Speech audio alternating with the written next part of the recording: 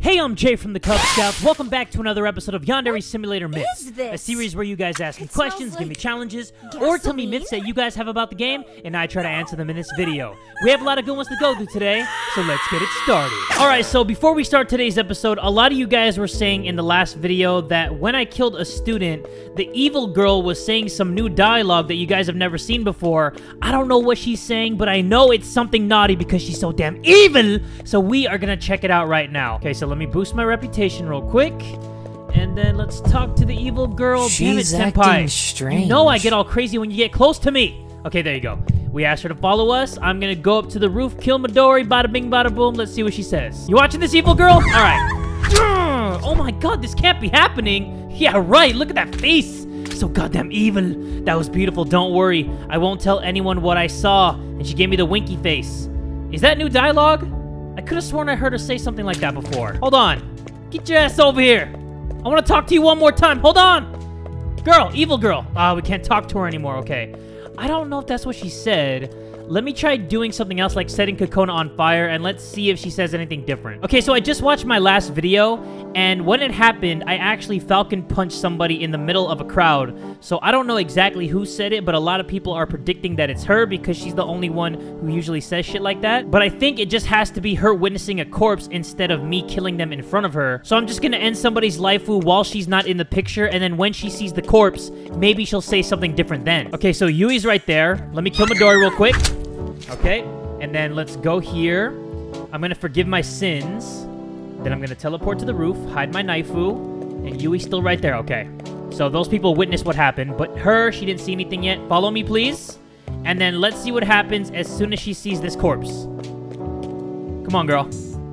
A corpse? Fascinating. I wish I could take a closer look, but no. Yup. She did say something different. Okay, cool. So in order for her to say that new line of dialogue, she just has to see the corpse. She can't witness you in the act of ending a waifu because then she'll say what she said the first time. She just has to see the corpse on its own without you doing anything to it. So for anybody who was wondering who said that or why it triggered that, yeah, you just gotta have the corpse on the ground already, and then she's gonna say, fascinating. I wish I could take a closer look, but no. Anyway, let's get on to the myths. Students/teachers now react to you holding body parts, so if you clean up all evidence but hold one body part when the day ends, can the police identify a body? That was actually something that I thought was kind of weird when I started playing this game. The fact that when there was body parts all over the ground, students would just walk over them like it was carpet or something, but now when you're holding a body part, students will react to it. What I'm gonna do right now is I'm gonna dispose of all the body parts. Actually, I'm gonna forgive my sins.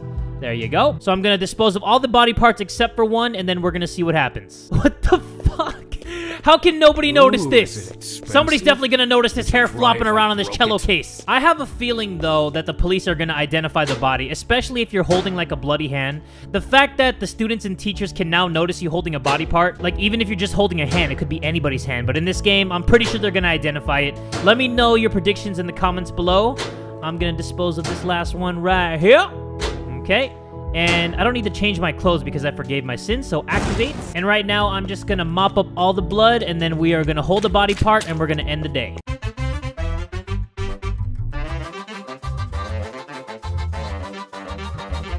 Okay, so I got all the blood mopped up. There's no blood inside of this room. And then I'm going to pick up this arm. There you go. We're gonna end the day. And let's see what happens. The school day has ended. Teachers must walk through the school and tell any lingering students to leave. While walking around the school, a teacher discovers a mysterious bloodstain. Oh, hell no, what bloodstain? boy. I could have sworn I cleaned all the bloodstain. Fuck out of here. The police arrive at school. The police are unable to locate any corpses on school grounds. The police are unable to locate any murder weapons. The police question Yandere-chan but cannot link her to any crimes, even though I'm clearly holding a severed bloody arm in my hands. The police do not have enough evidence to perform an arrest. Yeah, a whole severed arm isn't enough evidence. The police investigation ends and students are free to leave. Okay, so I guess we're free to go, but what happens if the students and teachers notice you holding the arm, then you end the day? Will the police arrest you? We're gonna figure that out right now. Okay, so here we are again, guys. I disposed of the weapon and all the body parts. This time, I'm gonna have the whole head so they can identify it if the police do come. We are gonna go up onto the roof and we are gonna show these students. Look at them reacting to this head. You guys see that? Oh my god, this can't be happening. Okay, we got 3 witnesses. We are gonna end the day with the head in our hands, and let's see if they can identify the body. The police arrive at school.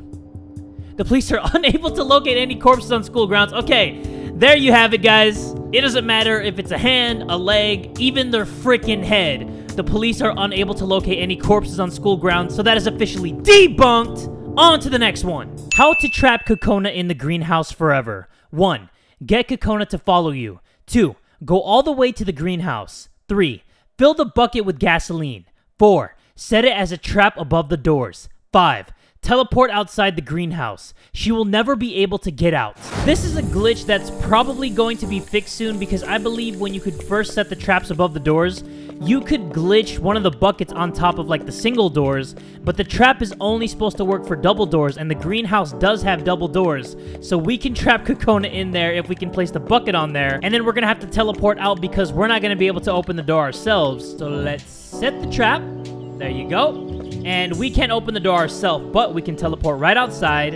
And there's Kokona. She kind of looks like a little lab rat in a cage. I kind of feel sorry for her. Let me actually go to class, and then I'm going to go back to the greenhouse, and let's see if she's still there. Nope. Aw, she's not there. Damn it, but the door's still closed. So how the fuck did Kokona get out of there? Okay, guys, I think the only way this can work is after we set the trap, we don't teleport to class. We don't do any of that stuff. All we do is fast forward time the normal way, and she's gonna be stuck in there forever. So if you want your very own Kokona lab rat, all you gotta do is take her to the greenhouse, set the bucket trap above the doors, teleport out, and she'll never be able to escape as long as you don't go to class or do any activity or anything that'll load the screen. Anyway, on to the next one. This one involves the gym teacher. 1. Activate an Easter egg except Ebola. 2. Kill a random student like my waifu. 3. Take the corpse to the gym teacher. 4. Go up to her and you'll see she's not smiling anymore, and if you point the camera at her, she'll react like a normal teacher, not like she normally does. I guess since we activated the Easter egg, we gotta use the weapon that's attached to the Easter egg. So, let's do that. Okay, I don't know if this is gonna work because she got dismembered. Fuck. Whatever. We'll take the torso to the gym teacher, and then we're gonna see how she reacts. So right now, she's smiling, I guess. It's not really a smile. It's like a half-ass smile. We're gonna show her this. Hello? Please? No? Okay, I guess it doesn't work with dismembered body parts. Let's try a different Easter egg. Okay, this time we're in Cerno mode. And this time I think it'll work. And let's see. She's smiling, right? Yep, she's smiling. Now, I bring the corpse to her. And she is not smiling. You're right. What the fuck? She was just smiling a second ago. I guess dead bodies really put a frown on her face. Okay, right now we are in Slender mode. And goddamn, I forgot how tall she is. What NBA team she played for? Let's kill my waifu. What in the goddamn? She's attached to our knees. And before we show the teacher, let's see the smile on her face. There you go. Look at that smile. She's probably excited about the TV dinner she's gonna heat up after work. And let's show her the body. That is so fucking stupid.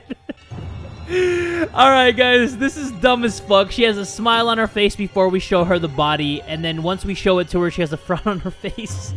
It's stupid as hell, but it is true. So for anybody who was wondering that, there you go. On to the next one. This next one is going to be a 3-in-1 myth, meaning that I can do all 3 of these easy, so I'm going to do it all in one sitting. So the first one is, Jay, I have a question. Can you pour the water or gasoline on yourself? And the next one is, what happens if you throw a match on a bucket of gasoline? And the third one was telling me to kill a person in the 3rd floor haunted bathroom, and after I'm done killing them, the ghost is going to say some new dialogue. And for some reason, it got a decent amount of likes, meaning that people didn't know if it was true or not, and they wanted to see me do it. So I'm going to do all 3 of those right now, so let's go. So the first one was asking if you can pour some liquids on yourself. The only thing that you can do is pour it forward like this, so you can't really pour it on yourself. I guess maybe what you're asking is if the door opens, can it go on me? And the answer is no, because you can't open the door yourself. You're gonna have to wait for someone to walk through it. So what we're gonna do right now, we're gonna put the bucket on top of the door. We're gonna wait for Kokoni to answer her phone in the front of the school and stuff like that. We're gonna walk through, and then you're gonna see that she's not able to get wet. All right, there you go. Kokona's coming. I'm gonna run exactly at the same spot she is, and bam! Ran under the water. She got wet. Yandere-chan, clean as a whistle. I don't even think that it's even implemented into the game for her to get wet with the liquid, but somebody was asking it, and it got a decent amount of likes, meaning that a lot of people wanted to see me do it. But yeah, that one was easy to debunk. The second one is, what happens if you throw the match in a bucket of gasoline? Realistically, I think if you threw a match on top of a bucket of gasoline, it would light on fire instantly. But in the world of this game, I don't think diddly shit's gonna happen, but we're just gonna try it out anyway. Alright, so here we go. We got the matches in hand. We got the bucket of piss over there. So, bam. Nothing. absolutely nothing. That one went right in there, too. Look at that.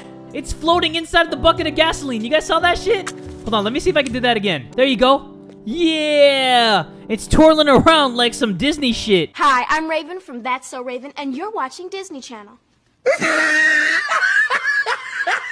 But yeah, guys, if you throw the match directly into the bucket of gasoline, nothing's gonna happen. Now let's go on to that last myth. Talk to good old Midori, our good old guinea pig. Whoops, I didn't mean to compliment her. Well, maybe I did, because she looks awesome today. Can you follow me, please? No, she can't follow me right now because, fuck, it's almost class time. Okay, so we got Midori right over here. Time to end the guinea pig's life, foo. And nothing. Corpse right here in the haunted bathroom. Ghost says nothing. It would have been crazy if the ghost actually did say something, though. But if the ghost actually did say something, I think it would be along the lines of, this myth is fucking bullshit. But anyway, guys, that was the 3-in-1 myth. All of them were easy to answer, and all 3 of them get the easy debunked. On to the last myth of today's episode. Can you set Kokona on fire after you use the gasoline, water, and blood bucket traps on her? That's an interesting question because I think it matters in which ones you use first and which one you use last.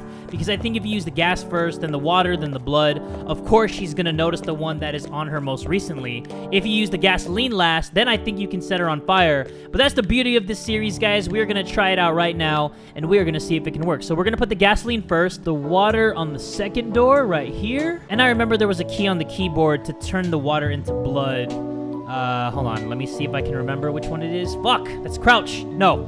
This one. There you go. Got it. And we are gonna put the blood bucket on the third door. Hello, darkness, my old friend. I think the cool thing about this is that Kokona's gonna say 3 different lines. For the gas, for the water, and for the blood.